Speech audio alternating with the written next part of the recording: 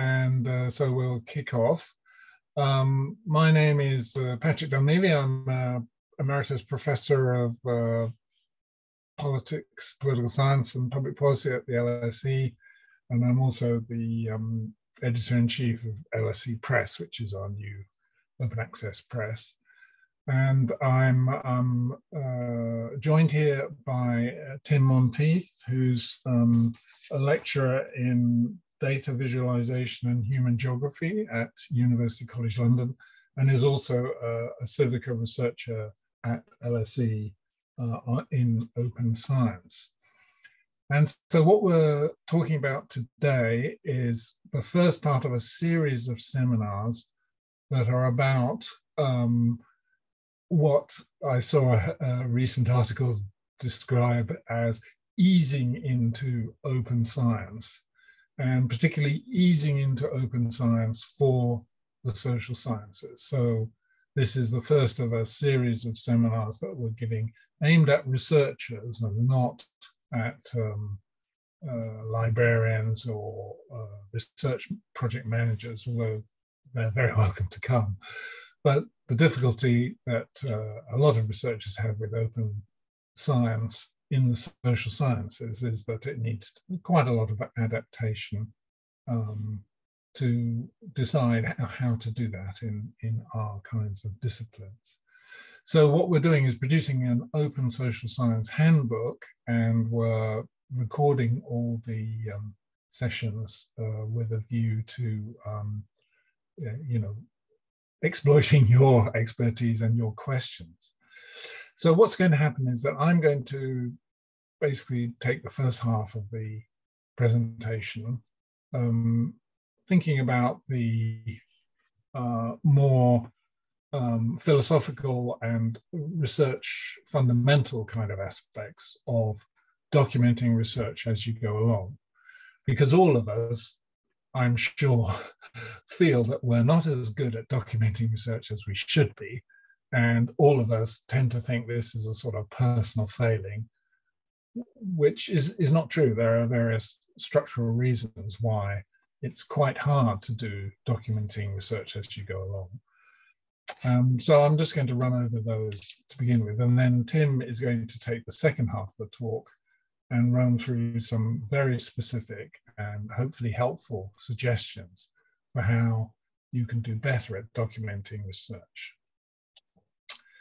So, Tim, we might move to the second slide.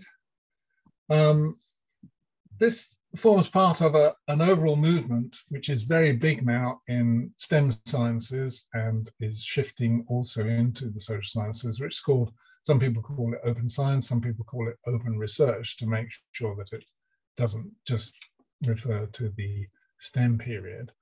And here is a slide produced by UNESCO very recently at a conference in New York that shows all the various different bits of the open research agenda and all the many components that sit within each of those bits. And the bits that we're particularly concerned about are the column-headed reproducible research, because this is a very important element of open social science, basically improving the kind of show and tell quality of how we've done the research. Now, of course, we've always had methodology sections and so on in articles, but they are usually incredibly hard-boiled and very difficult to access for outside viewers. You can look at methodology sections and even after very skillful reviewers have probed, there's still a lot that's left unsaid. And so reproducible research is a very important part of open science. And then also this feeds through into things like fair data and open infrastructure, where we're depositing data sets and archival material so that other people can have a chance of reusing it.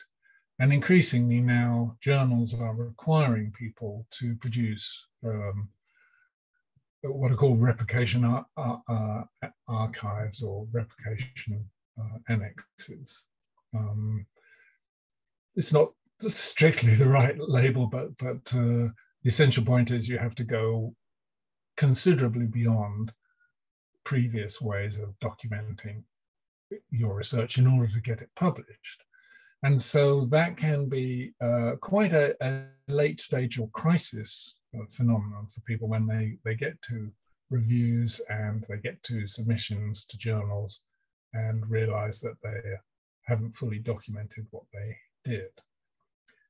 So those are the bits of the very large landscape that this particularly refers to. And the whole effort will be, I think, next slide, Tim.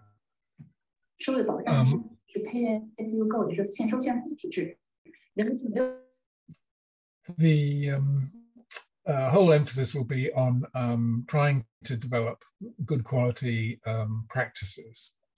Now, here's a study done by Christensen et al. In 2020, where they surveyed American social scientists about whether they'd posted any data or code online, whether they posted study instruments online, by which they mean survey, coding, books, and so on, maybe code online, and whether they pre-registered hypotheses or analyses.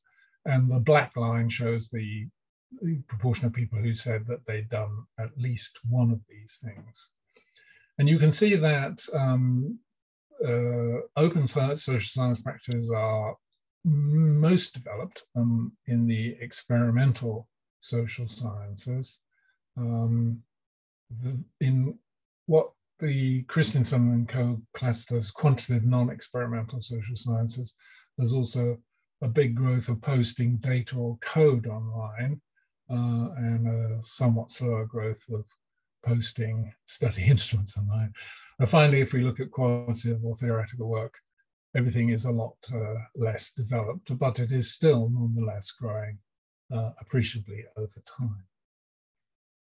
So open social science practices are with us now. They're very important for early career researchers and PhD students and so on, because standards of disclosure are increasing over time.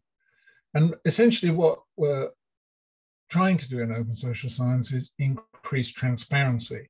And I thought I would show you this picture of transparent organizing boxes. And I know from my own experience in my wonderfully disorganized garage that just a simple thing like moving from boxes that are opaque to boxes that are clear cut, which is actually a technique developed in lean manufacturing. So you can see what's in the box without having to open it. That in itself is a small scale thing. You do it at the early stage in creating your storage, and yet because it's transparent, you can see very clearly what's inside. And that's what we're really talking about here. We're arguing that technical changes made early on can help you get better organized. They particularly can help with overcoming the initial problem, which is called a transaction cost fail. And a transaction cost fail just means that somebody thinks about, well, should I document my research at this point? And then they think, oh no, but it's lunchtime and I've got to go and do something else, or I haven't got the time. And so they don't document it. And then 6 weeks later, they can't remember what they did. Or at least if it's me, it's probably about 3 weeks later, I can't remember what I did. That's linked to the kind of mastery at the time syndrome, which means that when you've made a decision and you're just doing something, you're right on top of it and you feel that it's very obvious. And the problem about that is that you think, well, I'll always know or remember this, and so I won't document it, and then you don't. So recording more is vital for strengthening research integrity, and showing more is vital for later on when you come back to look at things. So you then have, because it's a transparent box you're using instead of an opaque box, you can more easily search for exactly the material you want. You have more chance of remembering when and where you did things, and also you avoid the very considerable, what some people call rummage costs, costs that involve disturbing archives and that you actually are irrelevant and that create difficulties, possibly disorganization in your systems. So moving on to the next slide, let's just give an example of the importance of clear documentation. So Reinhardt and Rogoff are two very, very famous Harvard economists who, around about the 2008 financial crisis, produced an article called Growth in a Time of Debt that was immensely influential in very many countries, because it argued that when debt passed 90% of GDP, the countries involved all suffered lower economic growth, which in the article was estimated at minus 0.1%. Now, there's a great story about an MSc student at the University of New England whose name was Thomas Herndon, and he had been assigned, a weekly task for his MSc in economics, which was an exercise where you had to critique a famous article. So he picked Growth in a Time of Debt and tried to work out what was going on in the article, and became quite puzzled about how the authors had reached the conclusions that they did. So he wrote to them at Harvard and asked to get a copy of the original data to see if he could rerun the analysis that they had undertaken. And Reinhardt and Rogoff were incredibly evasive and didn't send the data for a very long time, and in fact only sent it when his supervisor and another colleague in the university joined in with the request. And when they got the data which was used, it was mainly done in Excel and had lots and lots of problematic Excel mistakes, simple mistakes which are quite easy to make in Excel, and an absence of check rows and so forth. Plus, the authors, in conducting their analysis, had apparently made various ad hoc exclusions from the data of, leaving out this country or that country, without any clear rationale being apparent. So Herndon and his two academic professors then published a critique where they argued that GDP growth in the high debt countries was a very respectable 2.2%. And so I think that whether we think Reinhardt and Rogoff are right, or whether we think Herndon and co were right, and most people I think Herndon and co are right, it does show the importance of careful external scrutiny, not just of what's written in the methodology section of the article, but what the authors have actually done in terms of the analysis. And particularly, can you replicate a result that somebody has achieved? So that's really something we need to think about for your own work. And it's not going to be a problem that's easy to solve. So one of the reasons why it's not easy to solve is that there's a distinction between explicit knowledge, which is consciously known and formally processed, and where we critically examine it, we all go over our methodology statements and so on, and lots of what's called implicit or tacit knowledge, which is usually ways of doing things that we've been socialized into or we've developed over time in coping with various academic or research problems. It's informal learning, it's the conducting of pre-scientific tasks. It's quite hard to identify often which of where you're using implicit or tacit knowledge. And in STEM sciences, there's been a lot of work on how this operates, and it shows that if the people in one laboratory need to learn a technique from another laboratory, the only way that works is for a staff member to go and sit for weeks or months or days, depends how complex the thing is and how new it is, to really understand what Lab B is doing. Otherwise, you make a mess of it. And certainly you can never really understand one lab can never understand what's going on in another lab unless they do a face-to-face visit and see processes in action. So replicability is not an easy thing to achieve between labs, and even in very developed parts of the STEM science area, the physical and technical sciences. And also non-replicability doesn't necessarily mean that research is bad or flawed, or that something unethical has been going on. But the problem of explicit and implicit knowledge is always with us. Moving on. We can also see a problem that's perhaps more specific for the social sciences, which was very well set out by Charles Lindblom and David Cohen in their book, Usable Knowledge. And they argued quite controversially that the idea that you would ever get to a whole social science, let's say a whole economics, which is professionally validated in a scientific manner, that's to say where all the knowledge being used is explicit knowledge that's been tested and found useful, is never going to happen in social sciences. So we have, sections of knowledge which are PSI validated, professional social inquiry validated, but they're usually quite small islands, possibly even pinpricks located within a big canvas where we interconnect from one area to another and we make sense of and give meaning to things using other kinds of knowledge, another kind of knowledge that they called ordinary knowledge.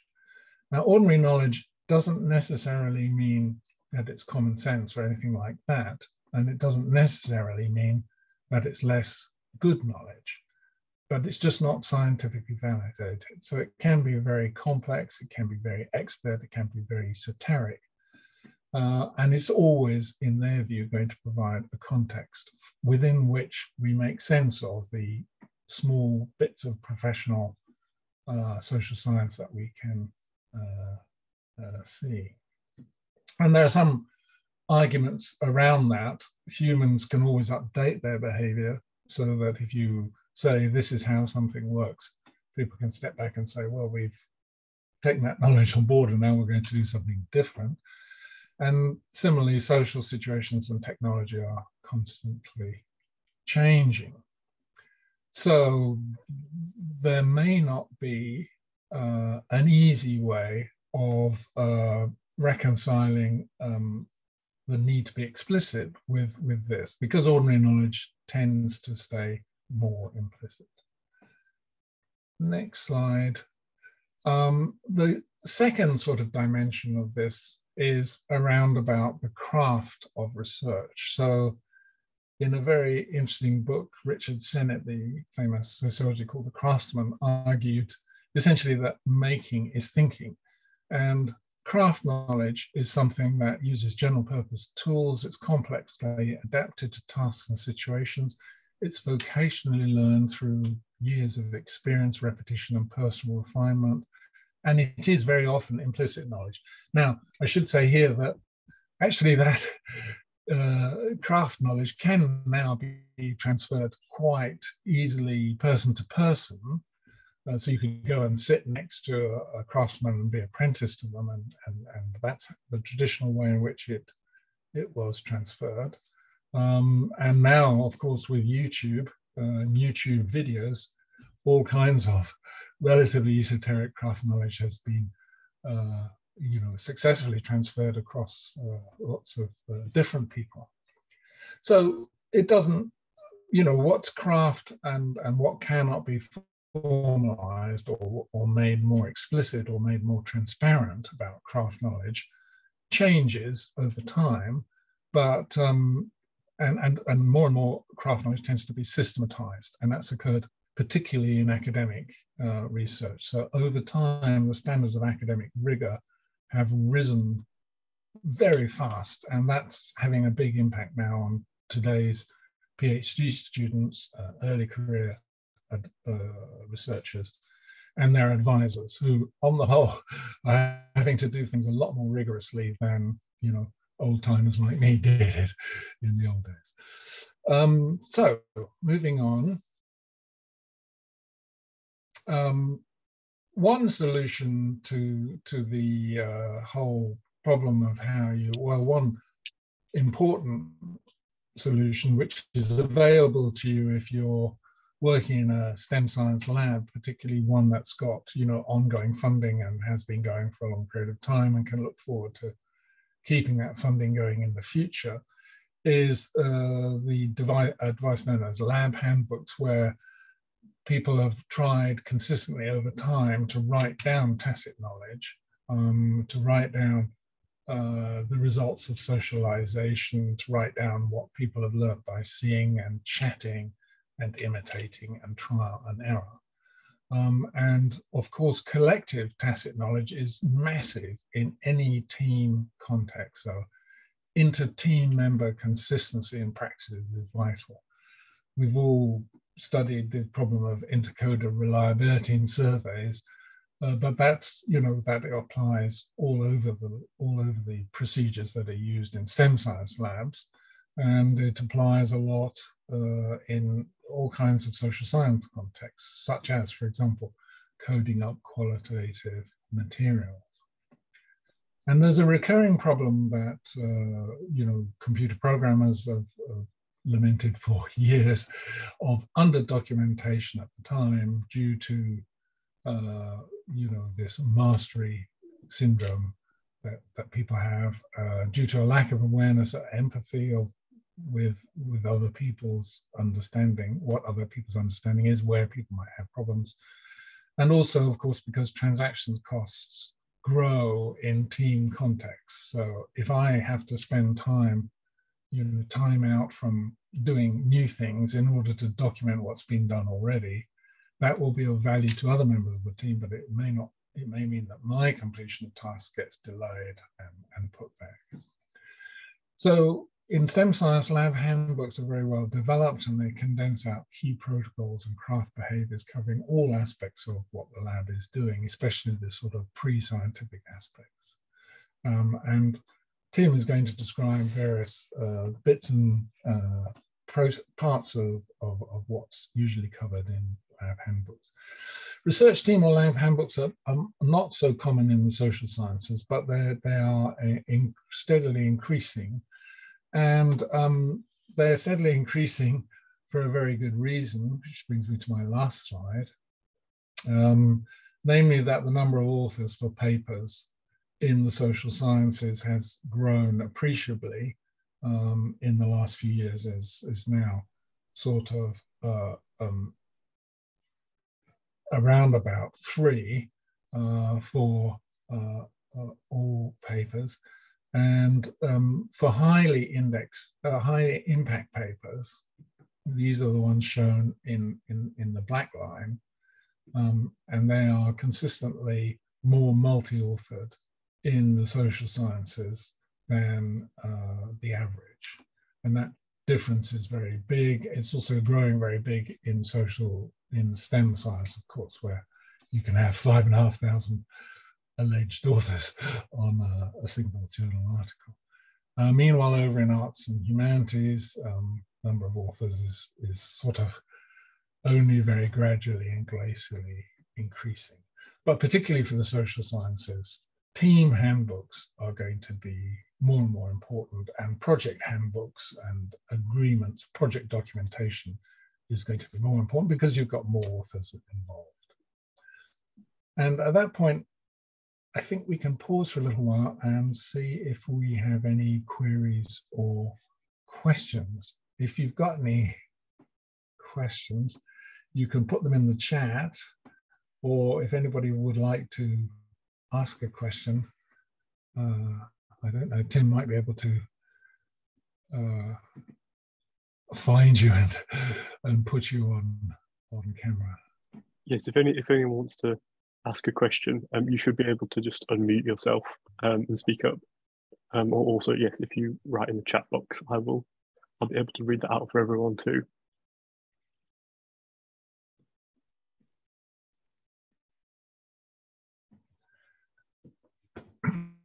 it's incredibly helpful for us if you do ask questions, because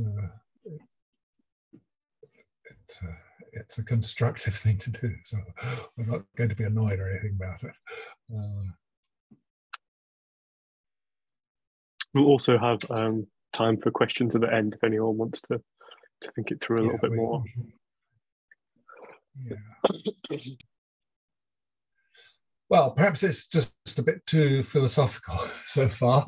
And at this point, I'm going to hand over to Tim, and he's going to take us through some more practice-orientated things. Right, thank you very much, Patrick. Yeah, and I wanted to pick up exactly where you left off, that I think in the social sciences, we're in a stage of kind of a mix between thinking of yourself as an individual researcher and thinking of yourself as part of a team. Unlike the STEM sciences, it's relatively rare still in the social sciences to have big funding grants for labs of continuous funding, for over decades, that allow the development of lab handbooks and standardized protocols. But we are in a phase where working in a small to medium-sized team over maybe 3 to 5 years is now quite a common phenomena. So as a researcher, you're not going to be thinking of yourself purely as a sole author, but as part of a small team, but that team may be changing every couple of years or varying throughout your research career. So kind of want to be thinking about documenting your research and kind of your research practices, both in terms of yourself and developing your own archive and own ways of doing things, but also constantly thinking about how that fits in with other researchers and other research projects. Because, as teams become more common, as multi-author papers become more common, sharing these things will become a big part of the research process itself, but not one that you can necessarily rely on completely throughout your research career. So there needs to be a flexibility developed there. So thinking in terms of documenting your research as a craft knowledge, there are a few things that I really want to stress. The first one is that there's no correct way to document your research. How you document your research is about developing a system that works for you, and works for how you research, how you think, what it is that you're doing. There's no set guidelines to follow. It's a matter of trial and error and refinement until you come to a system that you're happy with. As a craft, this is often something that's an aesthetic judgment or a judgment that you make as a researcher, rather than something in which there is an objective scientific best practice that needs to be followed. So I think thinking of that in terms of craft knowledge and that is cultivated and developed over time is a really useful metaphor. The second thing I wanted to say up front is a disclaimer. As we develop open social science and kind of learn from lessons in STEM, often what we're talking about, the examples, can get very technical very quickly. But developing these skills, developing ways to document your research doesn't need to be technical. The fact that it's more technical doesn't mean that it's better. It's about finding a tool that works for you and fits into your research flow. And that could be keeping things as simple as possible, or it could be adopting some of these more complex tools from the STEM sciences because they fit your workflow, or they fit what you're doing. The thing to really bear in mind is what you want to do is minimize the transaction cost of documenting your research. As Patrick said earlier, the smaller the transaction cost in terms of getting some documentation down, keeping a log of what you've done, recording and developing an archive, the more likely you are to do it. Because it's all very fair and well to plan out a big comprehensive system that's going to cover everything you do. But if it feels onerous and like it's taking too much time, you're not going to do it. And then you're going to end up not documenting anything at all, and potentially, get yourself in a pickle with that later on. So in terms of developing your research or documenting your research as you go on, I think it's very helpful to think of it as creating your own personal research archive or infrastructure as a system that helps you as a researcher throughout your research career and throughout all the different things that you may be doing. And I think it's really helpful to stand back and think big picture on this. You know, if you're an early career researcher starting out now, and you're hoping to have a research career that lasts, you know, several decades, even if you're not a computer-intensive researcher, that could add up to tens of thousands of project files that you've used and developed over that time. And without a system in place to kind of organize that or archive it, it can become incredibly overwhelming. Similarly, even if we're just thinking in terms not of a whole career, but of a single project, from conception to the publication of that project could be a several year-long process. So, you know, keeping everything in your mind or being able to remember what you did when you started out isn't realistic. And you're going to need to return to work that you've done previously, and being able to find old drafts, old figures, old data, maybe run additional analysis on them, corrections for papers, additional information for reviewers, is something that's going to come up over and over again. And you want this to be something that's not a burden, it's easy to do, and certainly not that you've lost the files and that you can't go back and do those things. Which, you know, really is a huge hindrance to your own research and to the, you know, the transparency and move towards an open science framework.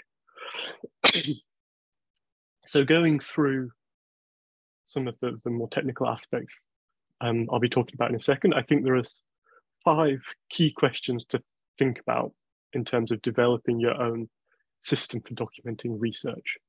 The first one is, will you be able to access your data in the future? Will you be able to understand what you've done? Are the programs you're using have long-term support? Will you be able to access them if you change institution? If you're between jobs as an early career researcher, you might be. Will you still be able to access some of those saved programs, or will you have to pay to use them? Because these things can be real impediments that can lock you out of your own research. And finally, can it be shared with other researchers? Now, in answer to these questions, there's no one particular program to advocate for or one particular way of doing things. But I think if you're thinking through these questions and trying to address them in your own way, you're often going to end up steering towards things that are already within an open science framework or part of open source software, which, as I'll get to later, can help with open access and things later, but also help you and make your research workflow easier, and, you know, to be able to retain access to your files and access to the research that you've done. So I think the fundamental thing to start with is a research journal, and this is very much the craft of research, keeping track of what you're doing while you're doing it. So I think there are 4 things to highlight here.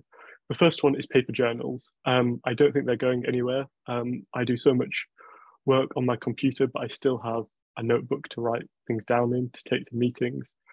And, you know, many researchers find that writing things down by hand works for them in terms of developing ideas and so on. And I don't want to advocate getting rid of paper journals at all. I think they have their place.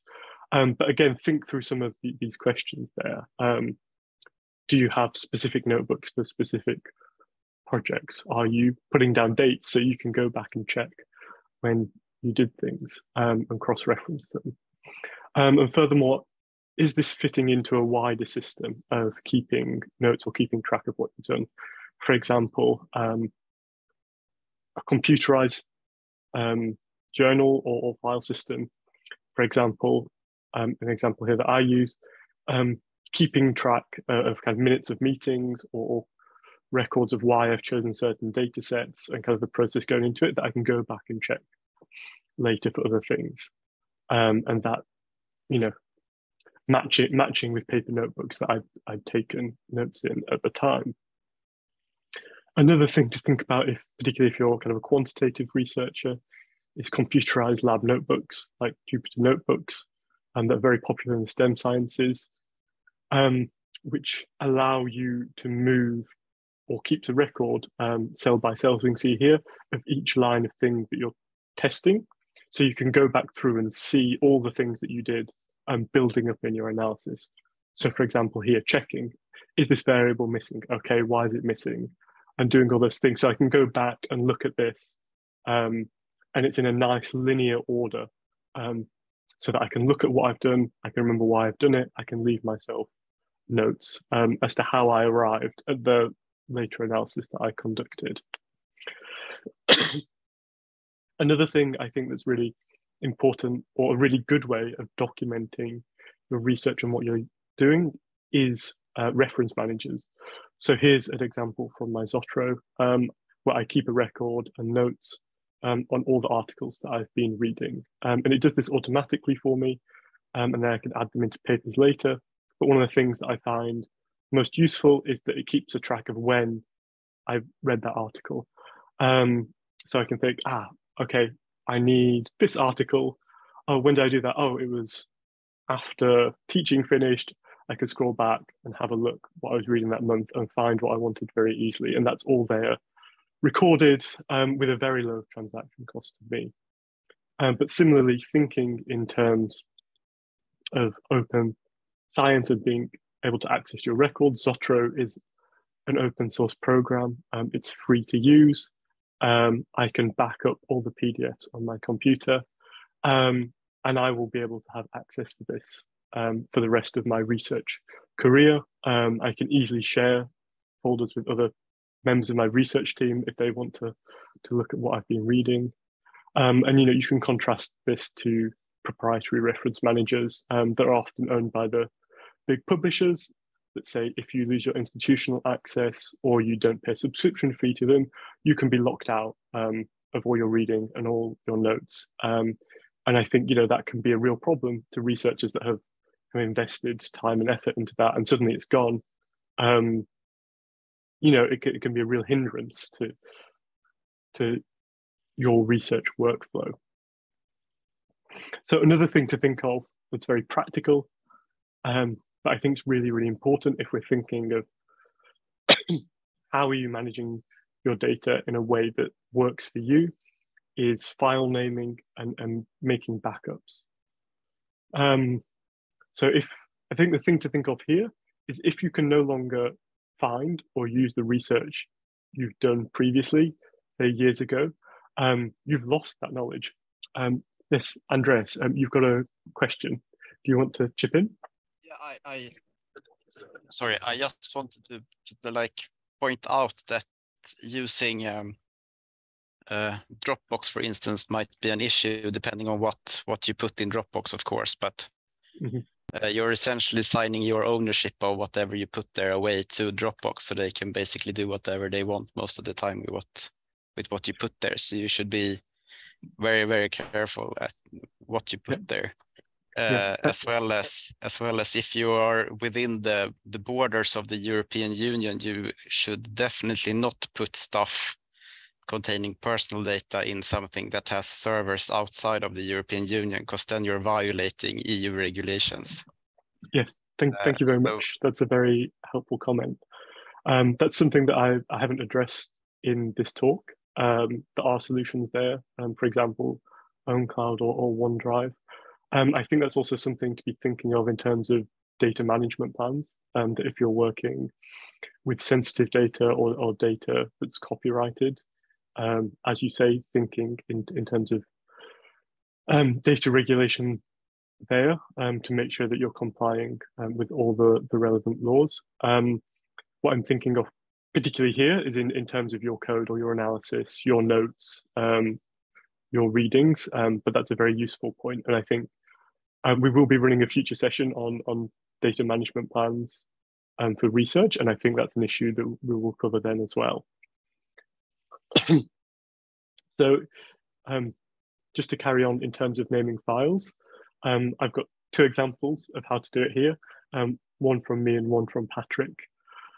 So how I do it is I like to think of all of my files as like a library. And I have this numbering system that I use where I sort everything into separate folders depending on the project with subfolders within them, and then a separate number that goes up for each new file. So it has a way where I can find exactly what I'm looking for straight away, and then I can see everything that I've done in the order that I've done it. This is a very hierarchical and very rigid organizing system. I find that it works for me. I also think something like this can be very useful if you're a qualitative researcher, particularly if you're using things like archival data. You end up with like thousands of photographs of things that you've seen in the archive, and you can recreate your own little archive with a similar filing system that allows you to navigate what you've done and your documentation very easily. Another system is to think of your file system like a search engine, which is what Patrick does, which is to make sure you have long descriptions of what's in each file, that there's a versioning system that you can easily navigate so that you can search for what you want and it will come up with it immediately because you're putting all the information that you need in, in the heading. And again, there's no one correct way to do this, but it's something to think about and think, okay, how am I going to be able to find my files in the future? Am I going to be able to sort through all the different things I want? Because, you know, developing a handbook or writing an article, you can go through 20 or 30 iterations quite easily with co-authors. And I have made the mistake before of editing and sending back one that was 2 or 3 weeks old. And, you know, you've essentially wasted days of work there. And having a file system in place, make sure that you don't make mistakes like that, even if it's, you know, a year, 2 years down the line. And I think just thinking some of these through and coming up with, okay, what would work for me, can really reduce that transaction cost and really help you as a researcher develop a system that works for you and that makes documenting things easy. Another highly technical point here, but I think one that's really worth stressing for anyone that does qualitative research where you're coding, or quantitative research, is really think about variable names and documenting them as you go. Again, it's one of those things that it's very easy to think that you'll remember forever, but you really don't. And that coming back to later, you can really have to spend a lot of time working out what you've done. Similarly, if you're sharing this with other researchers, even in your team or outside of it, having a document that you can send them that explains what the variables are, how you've come to them, is incredibly, incredibly helpful. Statistical software like Stata and SPSS can produce documentation files that make this somewhat easier. Other things like Python and R, you can comment and explain your code, which I think is really, really vital, but you have to remember to do it and build this in at the time.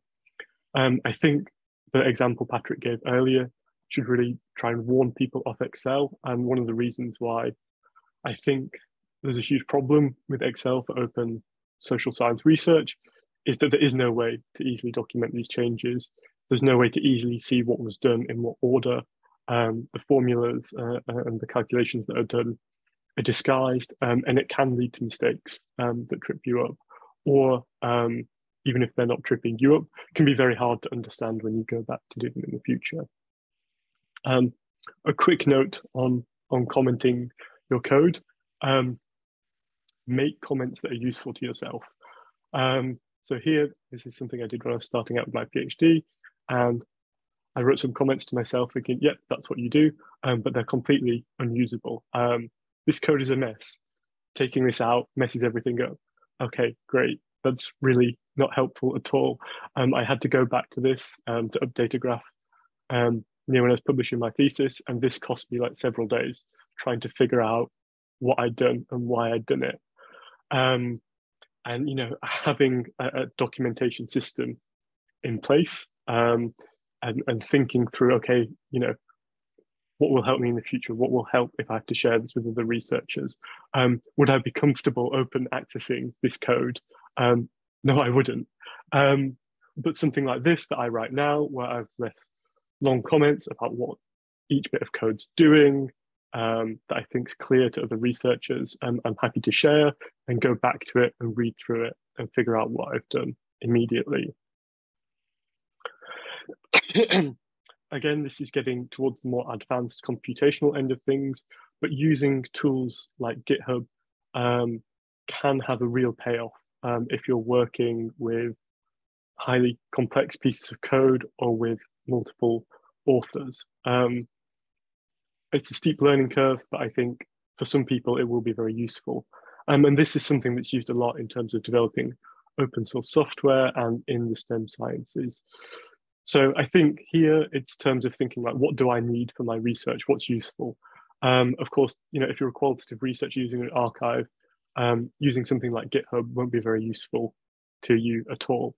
But having an organized file system where you can navigate it as if you're navigating the archive will be. Similarly, if you're doing highly computational work, maybe you don't need such an organized file system, but using something like GitHub will be doing lots of that work for you and recording every step of what you're doing. So you can go back and move through it later or open access that data as you want in the future. And finally, just thinking again in terms of advanced searches, thinking in terms of how do I record this for the future? How can I pass it on to other researchers?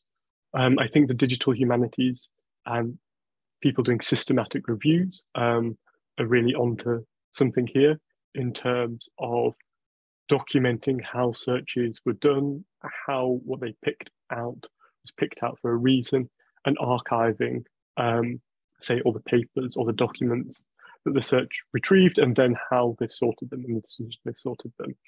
And I think that's something that people could look into, or you know, maybe social science as a whole could learn more from. So one of the things you'll notice is during that talk, I haven't talked about open social science specifically very much. I think the first thing to think here is, in terms of documenting your research, is about creating a system that works for you. And I think if you're answering those questions that I set up at the start, it's going to be steering you towards things that have already been developed by the open science community or open source community. That then means it can be very easy for you to share your research process with other members of your team, or to be opened up open access as you want, say when you're publishing the results. The real thing to think about here is in terms of reducing the transaction cost in moving things towards open access, towards open science. If you've been doing all these things in developing your own process, documenting what you've been doing as you're going, it's very easy then to turn that into open data, into provide this alongside an article, opening up that way, rather than having to go around with a huge cost and maybe do that all again, or rewrite some of your code, try and re-understand everything before an article comes out. The idea here is to make things as easy as possible for you as a researcher, and in doing so, for that to further open science as and when you want to engage with it. So just a few resources here for people to look at after our talk. Zotero as a reference manager is something I would really highly recommend to everyone to use if you're not using it already. Jupyter Notebooks are the computational lab notebooks, which I think are very, very good for anyone that's doing any kind of quantitative work. And you can also use languages like R with them. And finally, A Plain Person's Guide to Plain Text Social Science is a book written by Professor of Sociology, Kieran Healy, that I found personally very influential and very, very helpful. I will warn people that it does get quite technical quite quickly, but I think it's useful for many people to read, to have a look through and think of and pick out what works for them. It's not a recipe guide that you have to follow every part of, but just think, okay, would this be useful to me? Are there some elements here that I could adapt in my own research process? And how would that work? So thank you very much for everyone for listening. And I think we've got 10 minutes now for questions if you would like to ask anything to me or Patrick.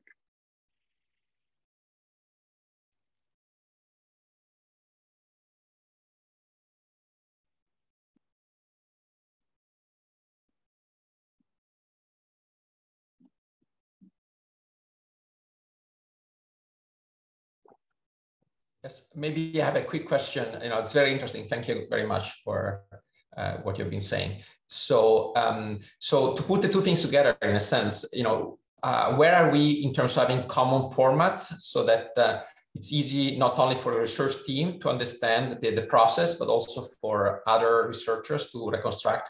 So, in terms of, I think there is a need for some standards to some extent. You know, if we want to have really open research, you know, I fully understand that me as a scholar, I was mostly interested in how I can be better organized, and I learned some tricks here. But the key is also how to make my process understandable for other researchers outside the team. I would need to coordinate and try to develop some common standards. That's the question. Yes, so I think common standards can be discipline specific here.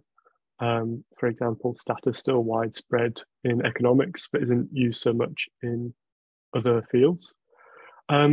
And I think, you know, we already do have some common standards in the social sciences. For example, I think the Word document is pretty much a common standard for everyone. Whether these are necessarily the best tools to use is another question. Personally, I think things like Markdown documents or even LaTeX are very, very helpful for sharing writing and sharing notes with each other. But I understand that that's not best for everyone. So it's a matter, or you know, maybe too technical for some people. So it's a matter of finding what works for you and your research team. In terms of data files, I think things like CSVs are very widespread now and very usable. But again, that's often for kind of flat, relatively simple data. So I think it's still discipline specific. I think we can be moving towards more common standards. But one of the things I didn't want to do in this talk was get bogged down into kind of file format standardization, very technical things there. And really kind of ask people, okay, what works for you? If what works for you is having everything in a Word document, I'm not here to tell you that that's wrong. I just want you to be thinking about how that's going to develop and how you're going to make use of that in the future. But obviously, you know, if you really hate Word documents and you want to explore other options, then, you know, I would encourage you to do so and find something that works for you there. And there are also, you know, tools out there like Pandoc that make converting things between, say, LaTeX and Word documents very, very easy. So that, you know, if you're developing things for your workflow, you can also move it back into, you know, Word documents or something like that, that might be better for the rest of your research team. Andreas, you have a question. Yeah, I just wanted to say that there is a coordinating agency in Sweden that has a repository based on a standard specified by something called the DDI Alliance, which I posted a link to. So there are some high-level initiatives regarding standardizing metadata as much as possible, but of course it's also very discipline specific. So, but you can look at the link and see if you have any use of it if you want to. Thank you very much. Yes, and I believe we will make the slides available after the talk as well. Maximilian. Cool. Hi, thanks. Very inspiring talk. I would just want to come back because I'm a very early career PhD researcher. I would just want to come back to what you were just talking about, and you mentioned that LaTeX or Markdown could be very useful and handy tools, and that's also what I kind of used throughout my master's. But now in the PhD, when it comes to working together with other social scientists, I'm in the organizational theory field. They are all mostly used to working in Word docs, and I've kind of dropped all my nice kind of processes and workflows from before, because I was just so like, I was like, it doesn't really make sense if I constantly have to convert stuff back and forth to Word docs. So I was wondering, how do you deal with this basically, and do you use one system privately and the other one more to work with other people, or how do you deal with that?